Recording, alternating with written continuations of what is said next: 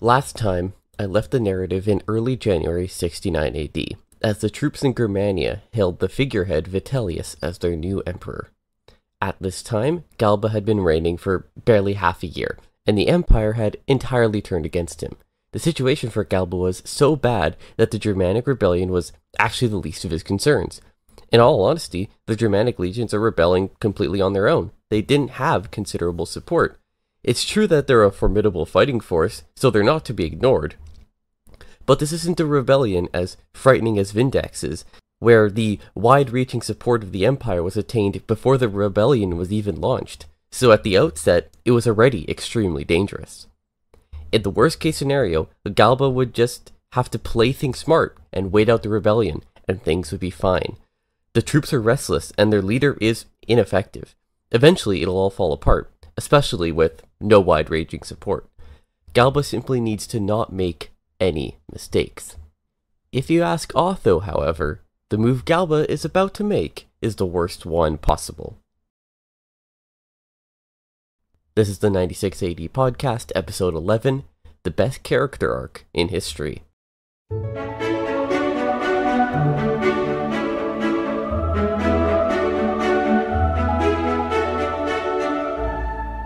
I'll leave you on that cliffhanger for a bit, and in the meantime, we will motivate the cause for Otho's rebellion by talking about Otho's story up to this point in history. Otho, simply put, is more or less a spoiled aristocrat. Otho's early success under Nero comes directly from the success of his family, and we've talked about how important and powerful the royal family was at this time. And it appears that Otho's family always had an in with the emperor, and with the extended royal family. The future emperor's grandfather was a favorite of the first empress, Livia. Otho's father was occasionally thought to be the son of Tiberius, based on how similar they looked, and how much Tiberius liked the boy. Otho's father would also become a favorite of Claudius, because he would inform on rebellions. Otho himself was a similar age to Nero, and presumably through his father's relationship with Claudius, Otho was able to become close to Nero and befriended him. As I covered in previous episodes, Otho would be one of the closest individuals to the young emperor.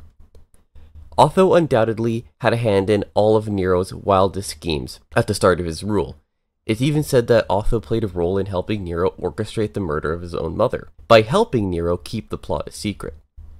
Otho also played a pivotal role in Nero's most peculiar schemes, where Nero married a woman to Otho to effectively reserve her so he could marry her personally later. When Otho wouldn't give her up because he actually started to love her, Nero responded with exiling Otho by appointing him to one of the Spanish provinces as a governor, where he would stay until he tagged on with Galba's rebellion. All in all, he was there for around a decade. And I just can't resist. I have to convey what Suetonius claims was a joke going around Rome about the time of Otho and Nero's falling out. Otho in exile? Yes and no. That is, we do not call it so. And may we ask the reason why? They charged him with adultery. But could they prove it? No and yes. It was his wife he dared caress. And as we covered in previous episodes, Otho was obviously ready to revolt at the time of Vindex's revolt. If it's all the same to you though, I'd like to briefly cover what I think was going on with Otho psychologically. Otho was of course born into the richest and most influential sector of the whole world. He was born in close proximity with the royal family, with the emperor. Otho was quite the delinquent child, and presumably Otho felt invincible and that there were no repercussions for his actions. This was more or less true, and in fact, I'd argue that partying and extravagance for the young Otho only brought him more power since he became the best friend of the young and extravagant Nero. Supposedly, Otho received many beatings from his father for how extravagant and wild he was. I wonder if this made Otho lash out even further, since Otho was in his early 20s when Nero started his reign, and perhaps he felt that he was entitled to be a part of Nero's debauchery. It's not clear when he died, but when Otho's father did die, in the early years of Nero's reign, Otho used his inheritance to purchase himself an even closer connection with Nero by connecting himself with other rich aristocrats. Additionally, Otho's extravagance increased alongside his power and wealth. Otho was more or less single-minded in being a part of Nero's reign, and it's unclear if there was any kind of intimate relationship between the two. If I can be honest, I'm inclined to believe there was, but that's just speculation. Otho was really young, only in his mid-30s at the time of Galba's rebellion, and aside from his years in pseudo-exile, Otho had been personally intertwined with the royal family for all of his life. There's no doubt that he longed to return to his position, and no doubt that he felt entitled to be a part of the imperial entourage, and perhaps to be the man on top all along. While away in Spain, and especially during Galba's reign, Otho would make a point to befriend anyone he could. While he governed, he would throw money around to ensure that all parties were happy with him at all times. And he would always throw even more money around to ensure that any interaction he had with important individuals would result in them feeling appreciative or in debt to the young governor. This was a purposeful, deliberate, and intelligent move for Otho to make. Otho had effectively no enemies, which may be surprising since he was so closely connected with Nero. But this work was all no doubt done specifically to get himself back into the imperial administration, despite the relationship with Nero. He aimed to position himself as someone who should obviously be included in the post-Nero imperial reshuffle. It should be stated that Otho had heard a prophecy, back while he was a governor, that he would be emperor one day, so this only indulged his entitlement even further. So here we have an entitled boy who grew up extraordinarily rich and powerful, who had become detached from power for nearly a decade, and he sees an opportunity to return to power with Galba, and expects a role in the new government. Maybe he's secretly expecting to become the emperor himself one day. He does everything in his power to plant the idea of his rule in everyone's mind, and distances himself from every mistake that Galba makes. By the time January 69 AD comes around, Otho expects nothing less than to be formally adopted by the childless Galba to be the next emperor of Rome. There's a good amount of people who would like this decision, but more importantly, there are very powerful individuals with swords who would hate it if this decision was not reached. Of course, Galba was aware of Otho and his desires, so Otho was not forgotten, but he will be specifically ignored. The decision to choose an heir must have been tough for Galba, since he waited to the very last moment to choose. Galba was in his mid-70s, so everyone feared the sudden death of the emperor, and the civil war that would inevitably follow. So it was relatively reckless to push this back so far. But I can appreciate Galba wanting to first consolidate power within himself first, before choosing someone to share it with. Galba would end up waiting until Vitellius' revolt to actually appoint an heir.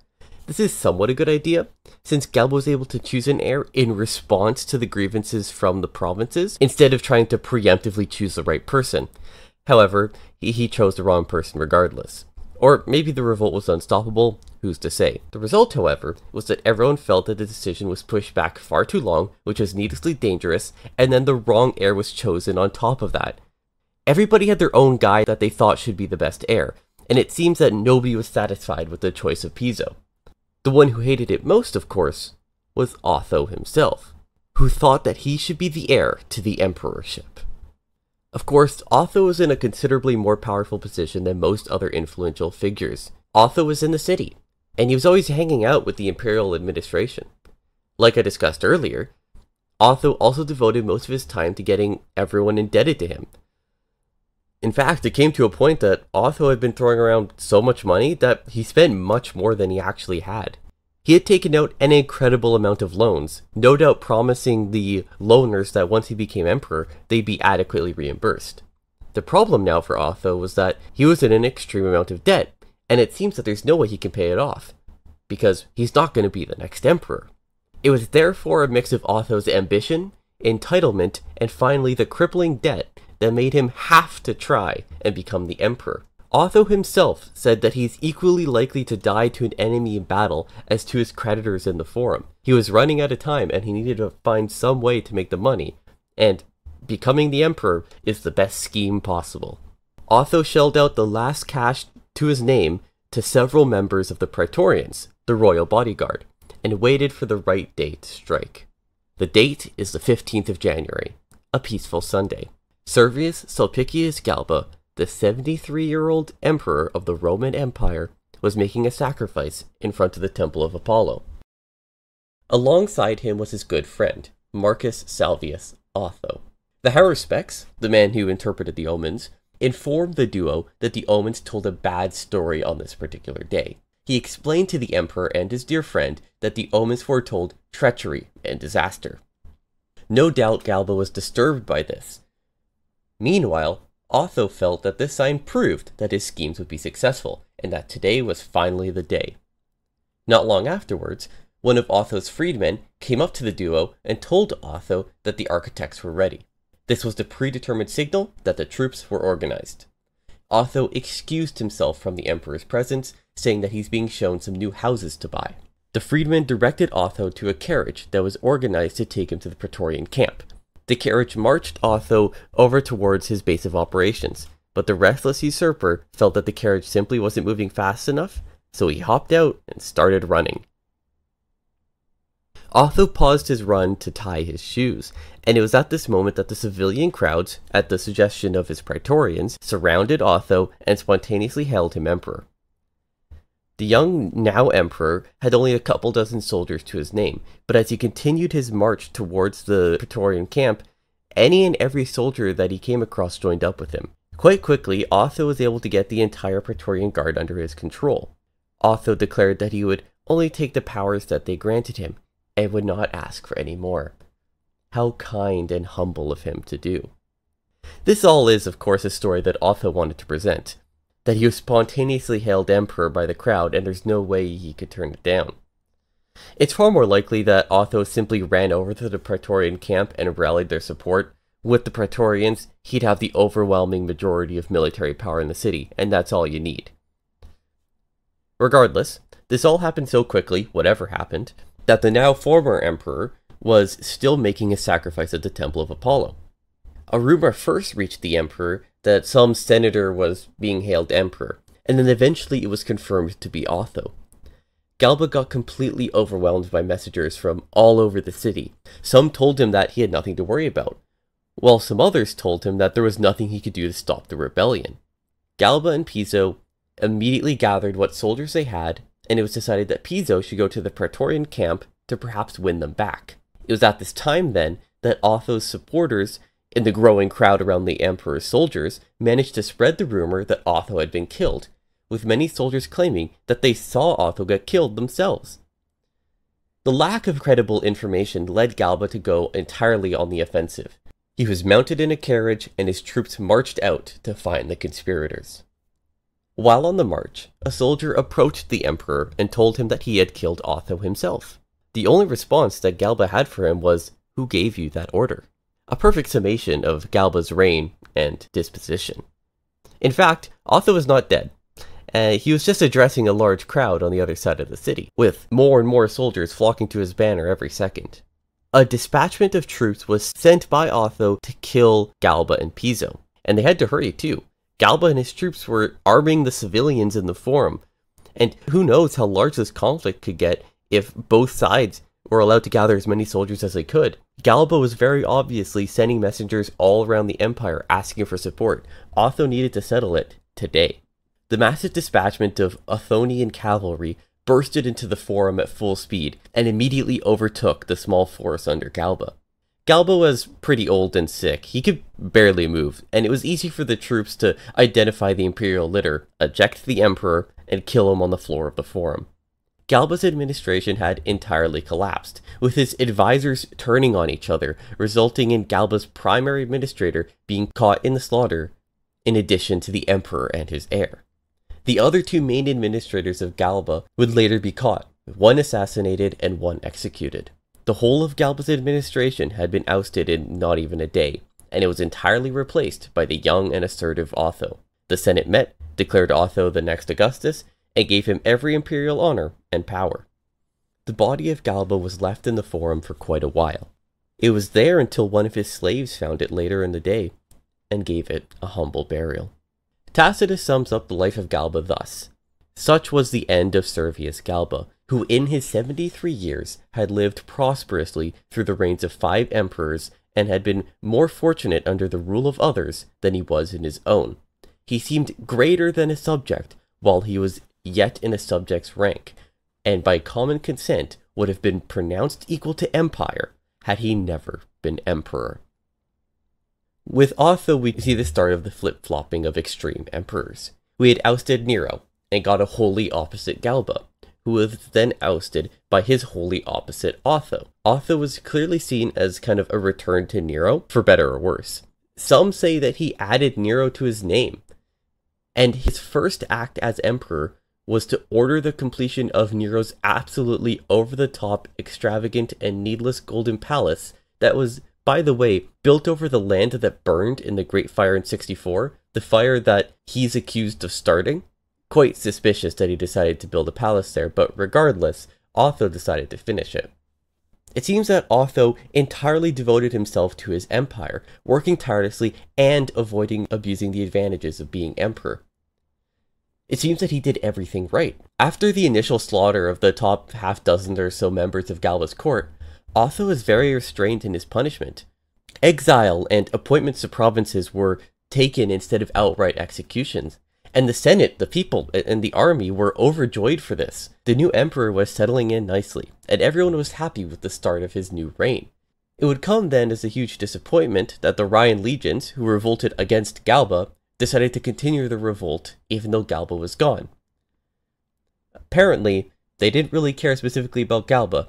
They just wanted fame and money. Who would have guessed? Many letters with deals and overtures were sent between Otho and Vitellius, but it's clear that the inertia of the soldiers couldn't be stopped, and the two men were powerless against it. At this point, they aren't even revolting for any reasonable purpose. They're just revolting for revolting's sake. Spies were sent out by both administrations, delegations and envoys were sent by both administrations all over the empire, but no settlements could be made, and civil war was inevitable.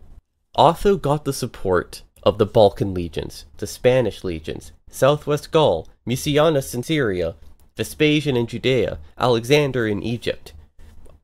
Otho had overall strength, with most of the empire in support of him. But, in fact, he had few soldiers ready to fight in Italy. All his support came from the far ends of the empire. He didn't have enough soldiers to fight against Germanic legions, at least not right now. Vitellius had some of the best legions in the empire, and was able to quickly march to Italy, so he did. He didn't have time on his side. A swift victory was needed for him to even have a chance, since at any point his rebellion could just fall apart.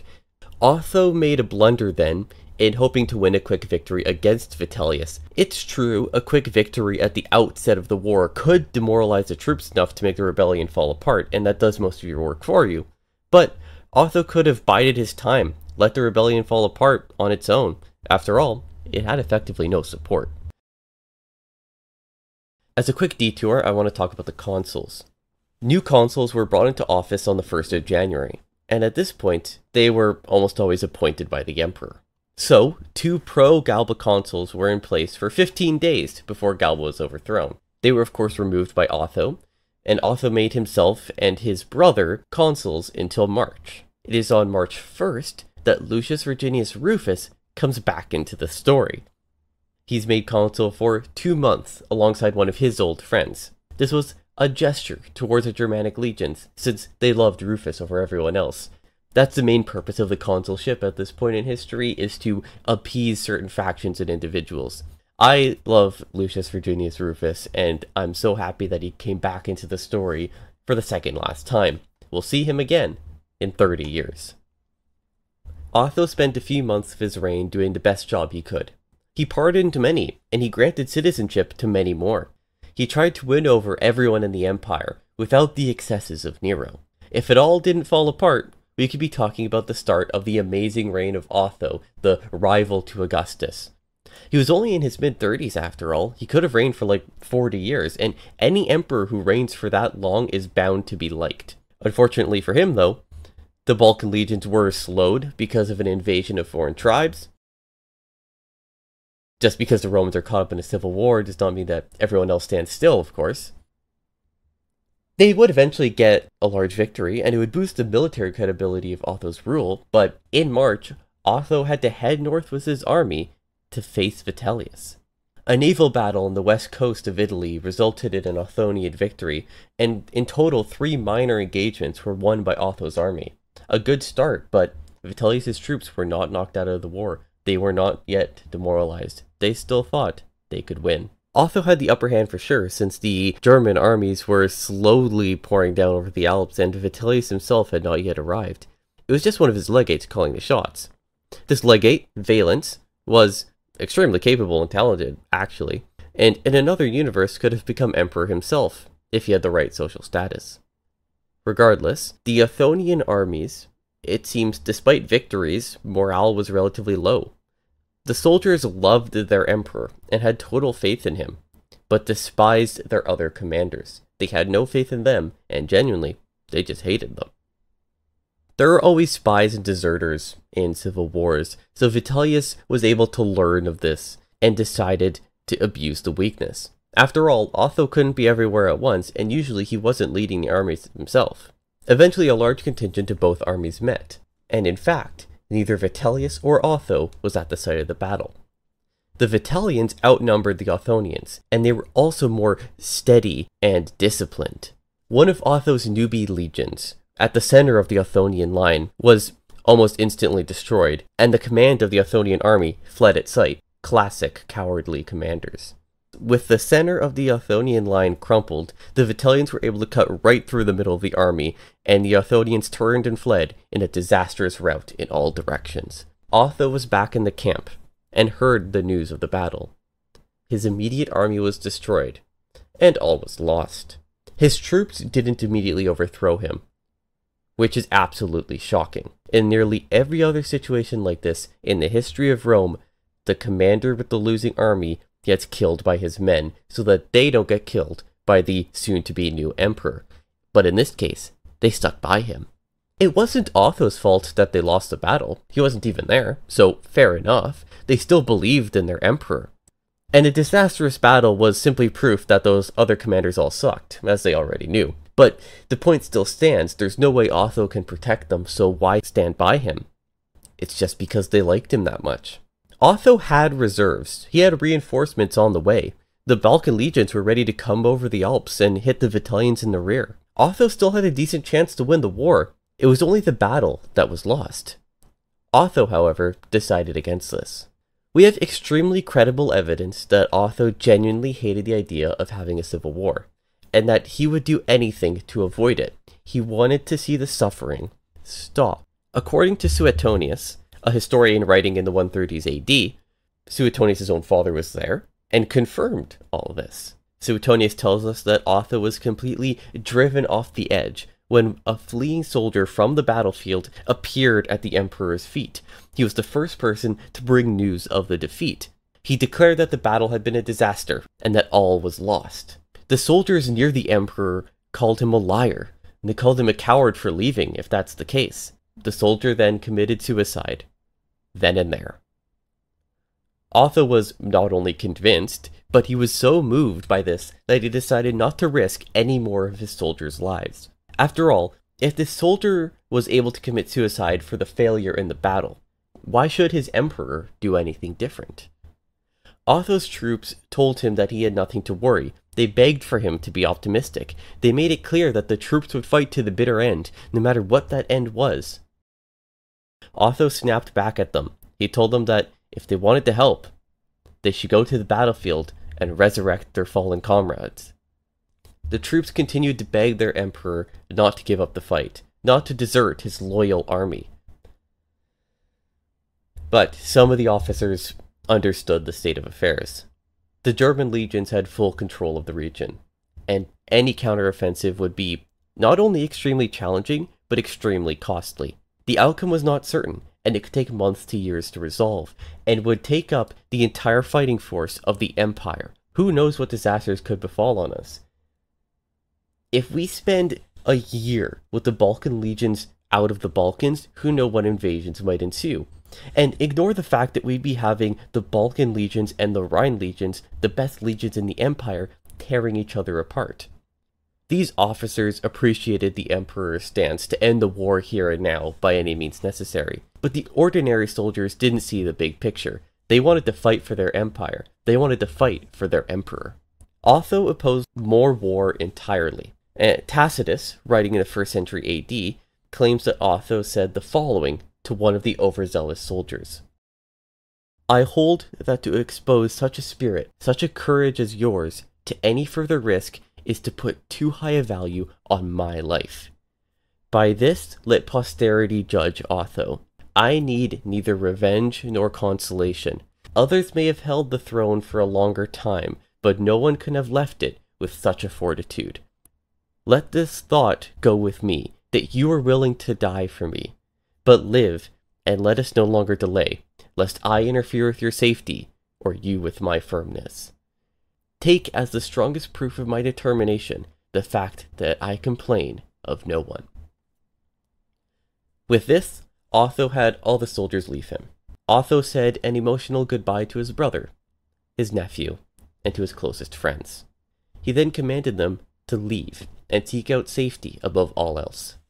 He made sure that everyone was sent away, and would be sent away in finely furnished boats and carriages. He destroyed all letters between himself and his allies, ensuring that as few people as possible could be caught up in a Vitellian purge.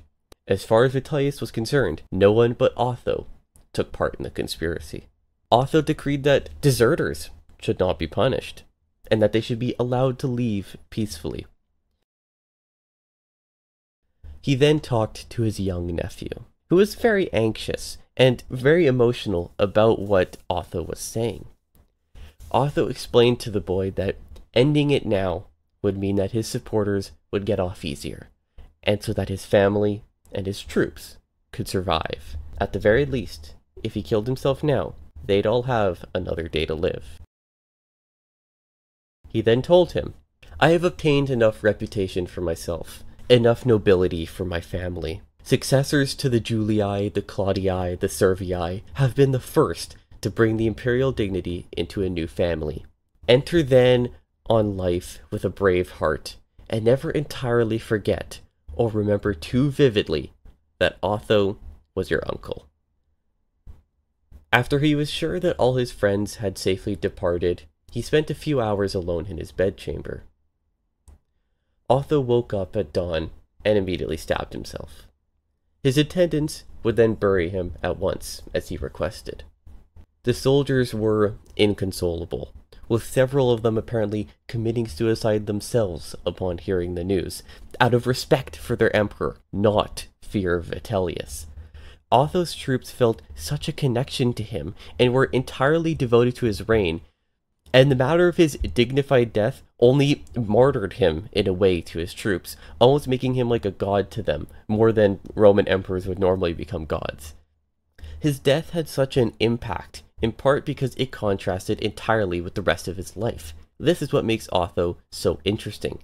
The fact that he consciously chose to prematurely end his life, in part to secure a good legacy for himself, and it completely worked. Of course, he also aimed to end the Civil War, and that did work until another one started a few months later, but that's not his fault. For better or worse, the emperor who reigned for only 95 days, in the complete opposite manner to Galba, was largely unliked until he became emperor, and especially once he died. On that last night, Otho spent several hours on his own in his personal bedchamber, thinking and preparing to end his life. I can't imagine what that's like, and I don't really want to, but we can kind of get in his head a bit, because the only thing he did before falling asleep and after dismissing his troops was write 2 letters. One letter was to the woman he wanted to marry, Nero's widow, asking her to bury him and preserve his memory. The last letter, the last thing that Otho wrote, and the last words that he said, was to his sister, an apology for all that has happened.